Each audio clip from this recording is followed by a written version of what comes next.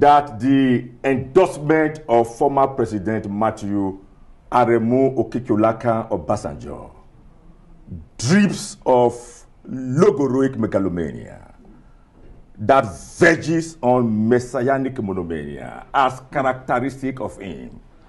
Nobody says that Aremu Okekeolakan Obasanjo does not have a right to his preference. But his preference is not a political Roma locuta et cosa finita et. When Rome has spoken, there's nothing more to be said. He has no moral compass to pontificate on the direction of this country.